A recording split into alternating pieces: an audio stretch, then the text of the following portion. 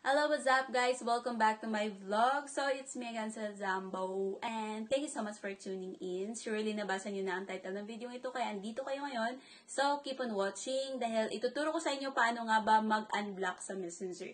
Naisipan kong gawa nito ng vlog guys kasi doon sa old video ko, paano makita yung mga naka-block sa Messenger, may nagko-comment pa rin po doon, paano nga ba daw i-unblock yung mga naka-block sa Messenger. So, ayan, kaya gawa natin ng video for today's video. Yeah. Para, by the way, yung video ito, yung tutorial ito, para po sa mga hindi nakakalam. Sa mga nakakalam na, congratulations! You can move on next video dahil this video is para po sa mga hindi nakakalam. So, see you on tutorial, guys. Keep on watching and see ya.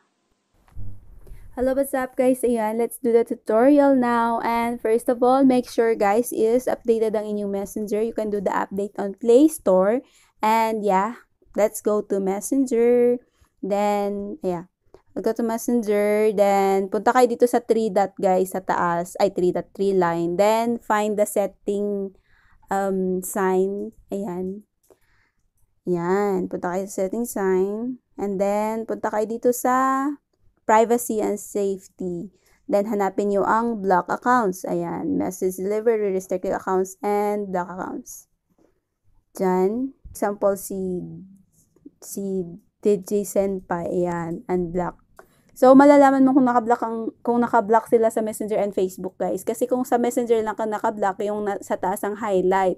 Pero since andito yung highlight sa baba, meaning naka-block ito sa Facebook and sa Messenger. So, ganito lang mag-unblock, guys. Ayan, you can do the unblock. Pindutin nyo lang yung unblock, then, yun na, guys. That's all. Ganun ka simple. So, thank you so much.